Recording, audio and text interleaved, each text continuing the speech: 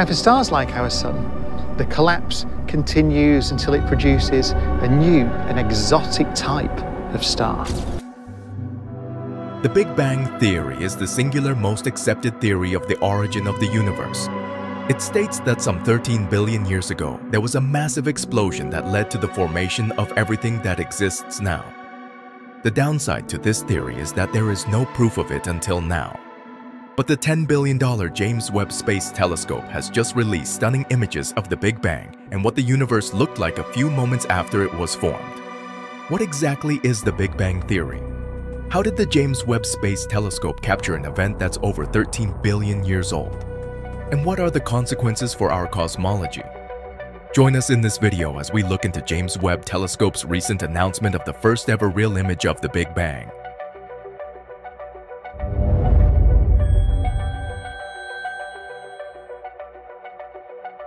Humans are, of all living species, the most curious. It is as though there is an unbearable itch and aches to know all that there is to know. And this has been the backbone for all innovations in the world. Across fields like science, technology, arts, and psychology, our desire to know more has pushed us to achieve some greatness and a bit of evil along the way.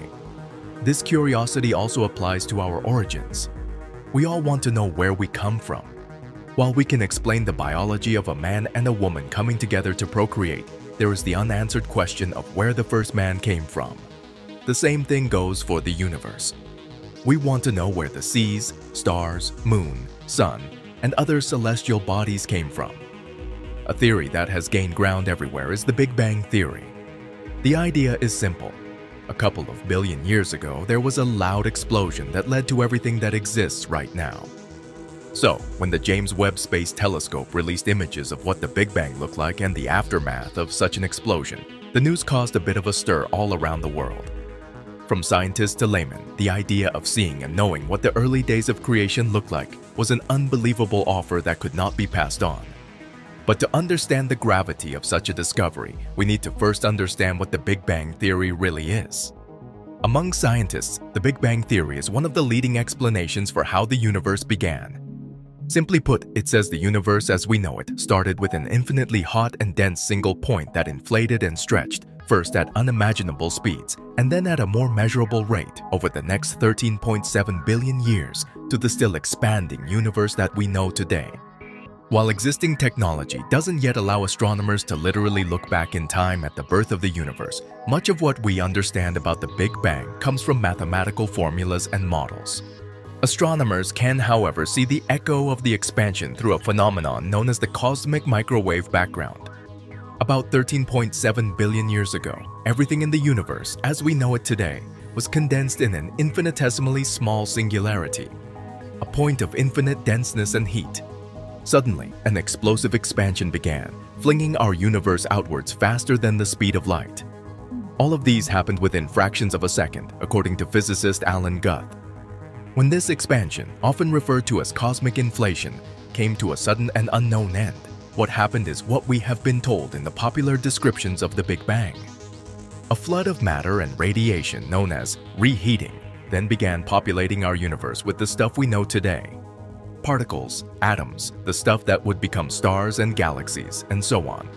All of these being described here happened within just the first second after the universe began, when the temperature of everything was still at an unimaginable temperature, at about 10 billion degrees Fahrenheit, according to NASA. As a result, the universe was now filled with a vast array of fundamental particles such as neutrons, electrons, and protons, which are the raw materials that would become the building blocks for everything that exists today. However, it would have been impossible to actually see what happened because the mashup of atoms could not hold visible light. According to NASA, the free electrons would have caused light, also known as photons, to scatter the way sunlight scatters from the water droplets in clouds. However, as time went by, these free electrons met up with nuclei and created neutral atoms or atoms with equal positive and negative electric charges. This allowed light to finally shine through about 380,000 years after the Big Bang. This light is sometimes called the afterglow of the Big Bang and is more popularly known as the cosmic microwave background, CMB. It was first predicted by Ralph Alpher and other scientists in 1948, but was found only by accident almost 20 years later. So, when NASA released the images of the early universe when it was just a few 100 million years old, you can understand the excitement. By observing and understanding the early days of the universe, we can fully come to terms with what the cosmos looks like today and have an idea of what to expect in the future. According to the image captured and released by the James Webb Space Telescope, the thousands of galaxies seen are about 800 million years old. This is the closest anyone has gotten to the inception point of the universe. In describing the image released, NASA Administrator Bill Nelson said, "We are looking back at more than 13 billion years. The light that you are seeing on one of these little specks has been traveling for 13 billion years.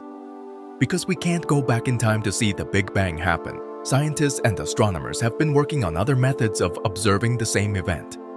In one of these methods, by simulating 4,000 versions of the current universe on a massive supercomputer, cosmologists are trying to go back to the first seconds after the Big Bang happened." In describing the latest discovery by the James Webb Space Telescope, Masato Shirasaki, a cosmologist at the National Astronomical Observatory of Japan, said, "We are trying to do something like guessing a baby photo of our universe from the latest picture." In this same method, scientists are trying to compare their understanding of how gravitational forces interact in the primordial universe with their thousands of computer-modeled universes. If they succeed in predicting the starting conditions of these virtual universes, there is hope that they might be able to accurately predict what our universe may have looked like back at the beginning. Other scientists, however, have chosen different paths to research our universe's beginnings. According to a 2020 study, scientists tried to achieve this by observing the split between matter and antimatter. Their theory suggests that the imbalance in the amount of matter and antimatter in the universe is related to the universe's vast quantities of dark matter. Dark matter is an unknown substance that exerts influence over gravity and yet doesn't interact with light. They suggest that in the crucial moments immediately after the Big Bang, the universe may have been pushed to make more matter than its inverse, antimatter, which then could have led to the formation of dark matter. When you think of the Big Bang, what invariably comes to your mind is an explosion. You think of a scenario where there is a trigger, and in the resultant explosion, objects and their fragments are flung out from a central point into a pre-existing space at roughly the same speed. This, however, isn't what happened at the Big Bang. What actually happened was an expansion of space itself, and not necessarily the fragments or its constituents. This means that all the objects in the universe are stretching out at the same rate. Any two galaxies separated by distance x are receding from each other at the same speed, while a galaxy at a distance 2x recedes at twice that speed. One thing that makes the release of the images from the James Webb Space Telescope exciting is the fact that the universe as we know it is expanding faster with time. Yes, you might have heard that the universe is expanding. But not only is it expanding expanding faster. This means that with time, nobody will be able to spot other galaxies from Earth or any other vantage point within our galaxy. In describing this, Harvard University astronomer Avi Loeb said, "We will see distant galaxies moving away from us, but their speed is increasing with time." He continues by saying, "So, if you wait long enough, eventually, a distant galaxy will reach the speed of light. What that means is that even light won't be able to bridge the gap that's being opened between that galaxy and us. There's no way for extraterrestrials on that galaxy to communicate with us, to send any signals that will reach us once their galaxy is moving faster than light relative to us." One exciting detour in the research of our universe's origin is that of the multiverse model. According to some scientists, the universe we experience is just one of many. In this multiverse model, different universes would coexist with each other, like bubbles lying side by side. The theory suggests that in that first big push of inflation, different parts of space-time grew at different rates. This could have carved off different sections, different universes, with potentially different laws of physics. According to Alan Guth's statement at a news conference in March 2014 concerning the gravitational waves discovery, it's hard to build models of inflation that don't lead to a multiverse. The theoretical physicist at the Massachusetts Institute of Technology continues by saying, "It's not impossible, so I think there's still certainly research that needs to be done. But most models of inflation do lead to a multiverse, and evidence for inflation will be pushing us in the direction of taking the idea of a multiverse seriously." As we consider the Big Bang and how our universe came to be, It is possible that the Big Bang was not the first inflationary period the universe experienced. This means that the explosion and subsequent expansion at the Big Bang might not be the first. This is a theory held by some scientists who believe that we live in a cosmos that goes through regular cycles of inflation and deflation, and that we just happen to be living in one of these phases. With the presence of the James Webb Space Telescope, it's possible to see which of these theories is most likely to be true. With a telescope, you are able to look further back in time as you are looking at lights from objects that have traveled millions of years to reach you. While the Hubble Space Telescope has been an amazing tool for astronomers and scientists as it showed us galaxies as they were many billions of years ago, the James Webb Space Telescope can look even deeper into the past. With the $10 billion shiny gem, NASA hopes it will see all the way back to when the first galaxies formed, about 13.7 billion years ago. And unlike Hubble, which sees mainly in the visible waveband, the James Webb Space Telescope is an infrared telescope, a big advantage when looking at very distant galaxies. This is especially important as the expansion of the universe means that waves emitted from them are stretched out, so light that was emitted at visible wavelengths actually reaches us in the infrared. The images taken of the Big Bang from a few million years after are a sign of the amazing things that this telescope can do. According to Catherine Whitaker, an astronomer at the University of Massachusetts Amherst, she was on a video call with colleagues last summer when NASA released the first pictures from the powerful James Webb Space Telescope.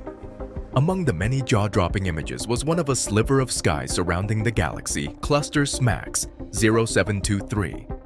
It was brimming with some of the oldest and most distant galaxies ever recorded. We would zoom in and be like, "Oh, wow! And what the heck is that?" It was joy, pure joy, recalls Whitaker. This thrill and excitement is merely a taste of what was to come.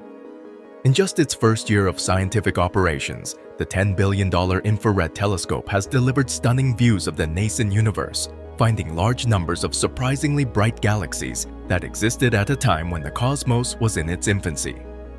With its 6.5-meter mirror, the James Webb Space Telescope was designed to investigate this early era, which was mostly out of reach for its predecessor, the 2.4-meter Hubble Space Telescope.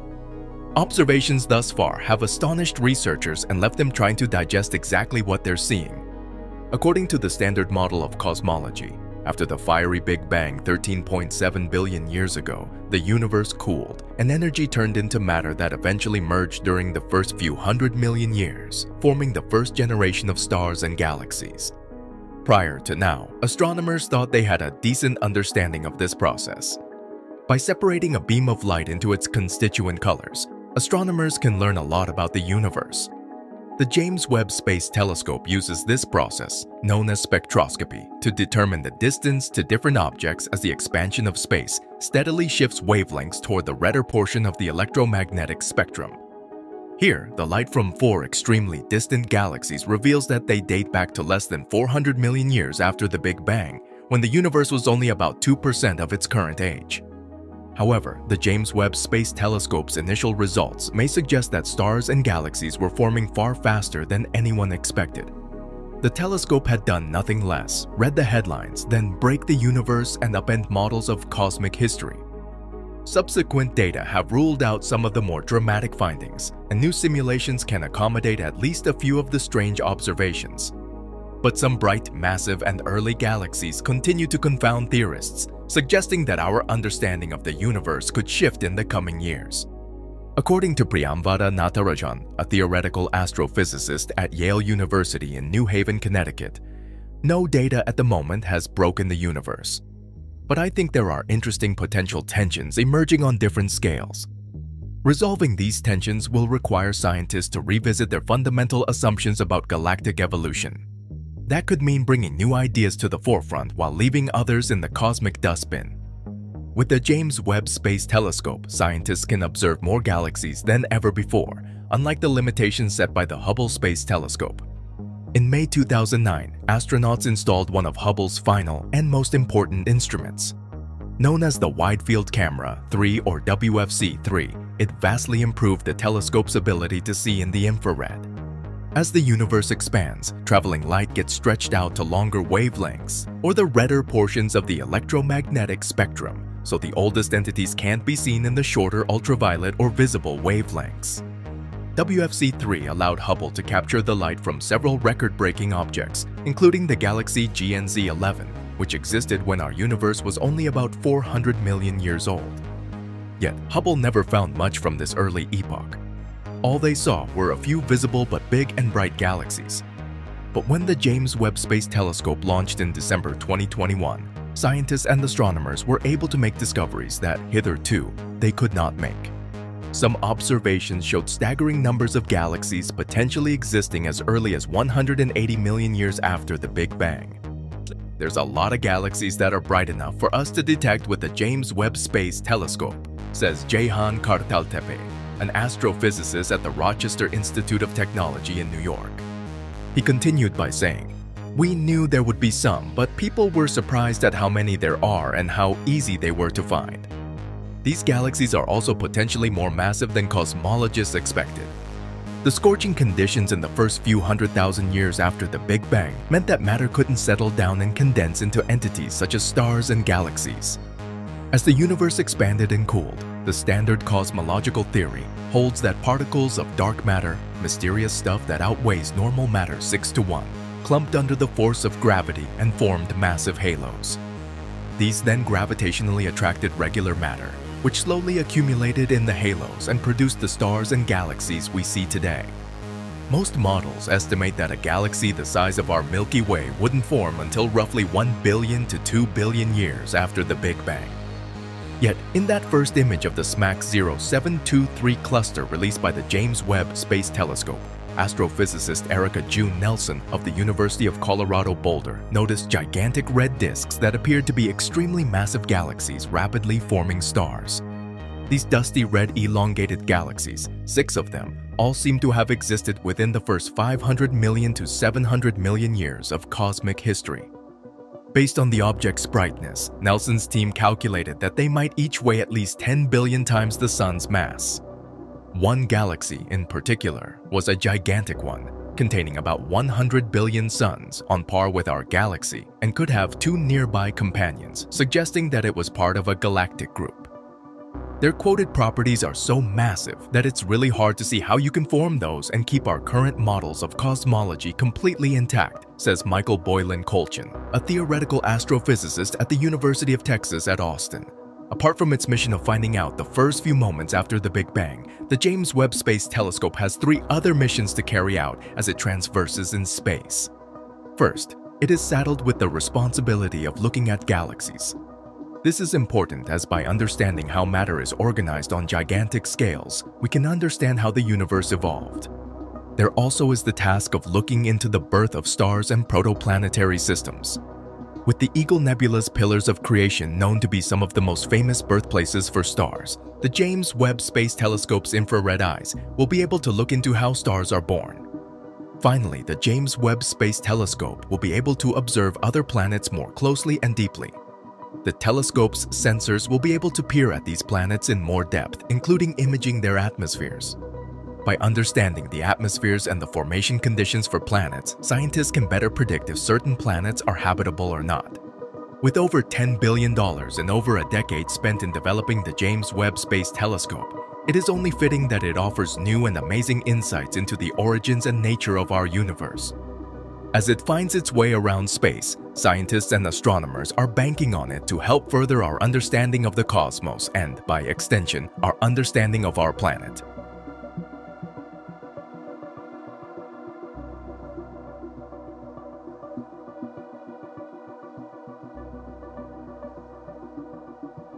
Thank you for watching another episode of Voyager. While you are still here, click on the video on your screen to see more mind-blowing videos like this one.